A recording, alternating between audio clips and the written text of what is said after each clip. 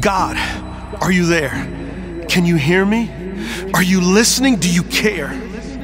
We've all been there, right? Stumbling through our prayers, unsure if God hears our cries. We feel confused, betrayed, anxious. Sometimes we don't even know what to pray. How do we form the words that will unlock the secret to God hearing our prayers?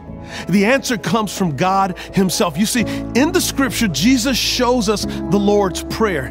And this is the prayer that God always answers, the one that shows us who our God is, the purpose He gave us, and the promises He keeps. You don't have to stay lost and confused. The prayer life you've always wanted can be yours. Journey with me in my new book to discover the prayer that God always answers so that you can have a breakthrough to a new and better prayer life.